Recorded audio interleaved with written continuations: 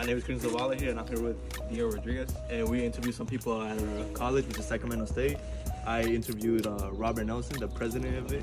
And I interviewed Carlos Navarez. He was the vice president, but I couldn't interview him, so I interviewed a student named Omer Paz, I think. And I would like to start off saying that my interview went well, saying that like, he had to switch up his career midway because he didn't have the funds for it, which was being a psychological therapy, something like that goes along the lines like that. And mine, first he wanted to be an artist, but that couldn't happen, so he became he majored in history. So now he's trying to pursue his career in history. As a kid, he always looked up to his parents, mainly his dad, because he would always be there supporting, helping, and doing whatever he needed to do. And for my person, he really didn't have nobody because he was the older child, and his parents were just trying to support him during school. So he would just try and focus on art, but at the end, plans changed. Right after high school, he didn't go to a JC, he didn't go straight to work, he just went straight to college. He wanted to get his career over with and done because he wanted to get money and do what career he really wanted to do, but change it up midway. And after high school for him, he actually started working at Safeway for for a year and a half, I think, until he could earn a lot of money so he could go to Sac State. Or actually, he started at the JC, then moved or transferred to Sac State. One of the main challenges for him was for getting into college and getting rides about because he didn't have a car, so he had to ask his parents or ask a friend every time. And one of the challenges for him was not getting the support he needed because his parents would just work and he had younger siblings, so they couldn't help him out. Going into college, he didn't know how it was going to be like. It was a new environment for him, so he had to get adjusted to it. Going college for him, he actually liked it because the people he was with were kind of exactly like him.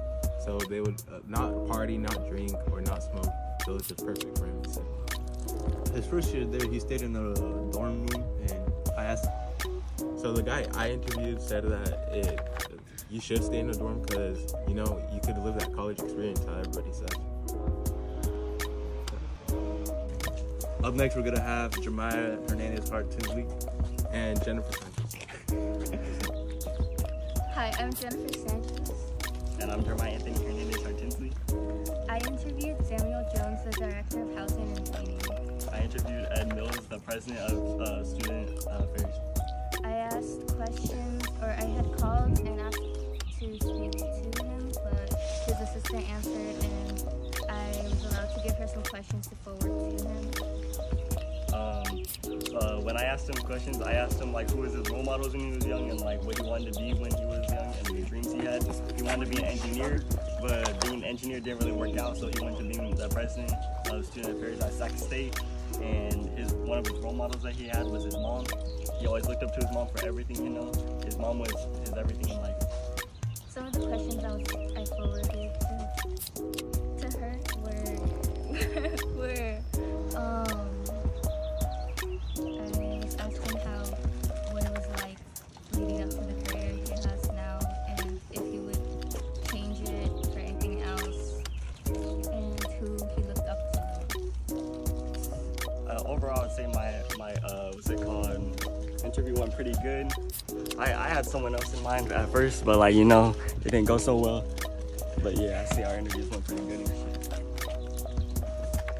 And when she forwarded it, I actually never got a response. So then I ended up contacting a student at the school. Sac State, they were the first to message me back, because apparently they like me more than Christian Diego and Jennifer and shit. But yeah, I was the first one that got a message back. They left them undelivered for a while. And the student was able to answer my questions, and she ended up just saying that she really was inspired to get a good education for her little brother to be able to support him. She thinks that the school really offers a lot of opportunities, and she enjoys the workspace. Thank you, everyone. That's it for today. That was all 4 of our interviews. You already know what it is. Not specifically role models, no. No role models that basically taught me anything about history. I think most of the teachers that I went through high school taught me, basically. But for art, I did have one that basically inspired me to be an artist. But that ship that sailed a long time ago. So everything has changed back then. Did you ever have a teacher that supported you the whole way through? Like you could come back to them and help you out, or like, you know, help you out? There have been some teachers. I guess one teacher, I think it's Mr. Mokaram, that I had him during summer school one time, and we had like the same a class that he taught us basically, and it was called the college prep. So he taught a class about how colleges work, how they differ. Great, but you're really not learning until you've had to struggle with something, or you've made a mistake and realized what the mistake is. That's true learning. And so I was lucky, you know, my dad's passed away, but I was lucky to have someone like that was patient with me, and just really, you know, it was that advice that I took my whole life.